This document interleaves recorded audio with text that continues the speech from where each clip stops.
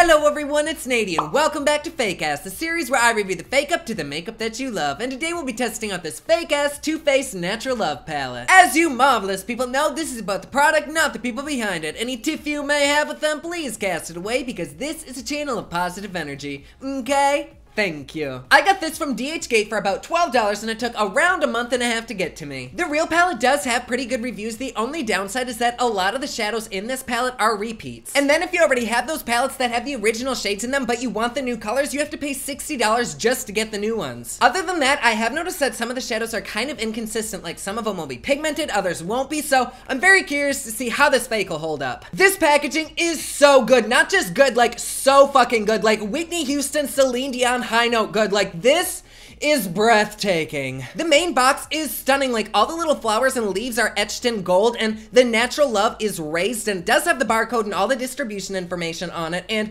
the colors on the back look divine. Like nothing is blurry, nothing is misspelled. This is killer. The palette itself literally has my titties tingling. Like this is velvet on here. It feels like a little fucking bunny. Like what the hell? The back is the exact same information as the real one does. It has the little spiel about the palette. It has it in French. It has the distribution info on it. Absolutely everything. It looks marvelous. Opening this little hoe up, it does have a magnetic closure and a nice big mirror on it, but the shades themselves is where I can definitely tell this is a fake. They're just not as vibrant and some of them are just off completely. Still gorgeous colors, like we can definitely work with this, but just not quite right. I am so freaking excited to swatch and do a look with this. You guys know the song, are you ready? It's swatching time. And here we have the first row, and no, I'm not joking, these are legit the swatches. These suck ass, like holy shit, there's no pigment whatsoever. Even on the shimmers, like this is a whole bunch of bullfuckery. And pretty much the exact same thing for the next row, like no pigment whatsoever. I'm really kind of confused because this looked so good in the pans, but like swatch, they're just shit. So I'm just gonna skip the other rows, and I picked up what I thought might have some pigmentation to it, and that was Stiletto, Makeup and Chill, Cutie Pie, Spoiled, and Night Fever. And these were terrible. Like they kind of had pigment to them, but I had to go over this several times after swiping in the pan just to get anything to show up. Like this is not looking promising. But I do still want to try to create a look with this, so I've gone and primed my eyes and set translucent powder under them to catch any fallout. And to set that primer, I'm just gonna take a little bit of Lace Teddy and sweep it all over the eye. Then on the same brush, I'm gonna take Honey Butter and go right in the crease, see if this does any fucking thing at all. I really can't tell. Okay, so I'm gonna take some Makeup and Chill and start on the outer corner and then bring it right up the crease to really make my eyes bigger. And Makeup and Chill actually did have a really good pigmentation to it. Like I only dipped my brush in very, very lightly and I was able to get all this with it. So in this palette, Undercover was a shimmer, but then when I rubbed it with my finger, it kind of turned it into a matte. So I'm gonna take a little bit of that on the outer corner as well. And then with whatever's left on the brush, I'm just gonna bring that down into the lower eye. And then with a little bit of Stiletto on a pencil brush, I'm just gonna start right here on the top lid and kind of bring these two together in a C motion. With that same brush, I'm gonna take a little bit of Kittens and smoke that out right along the whole entire lash line. On a wet flat brush, I'm gonna take a mixture of Pink Cheeks and a Bunny Nose, and we're gonna place that right on the lid.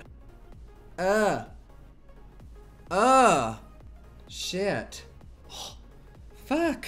Oh my God, this palette sucks. Okay, I really want a shimmer right there, so I'm just taking this random ass kind of rosy shimmer that I have, and I'm just gonna place that on my eye instead. Oh, there we go. So much fucking better. Yes.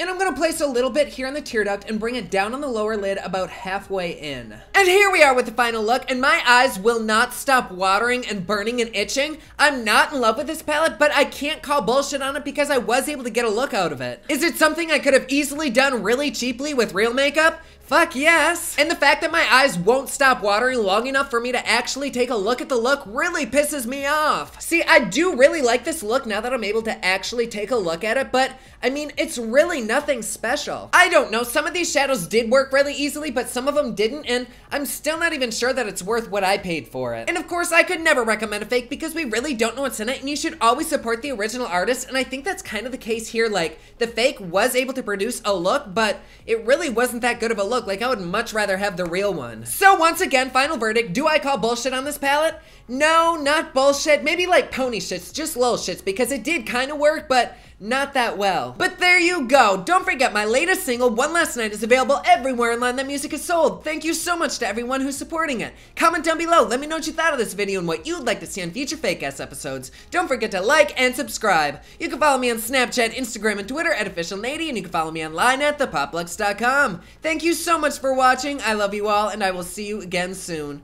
Bye.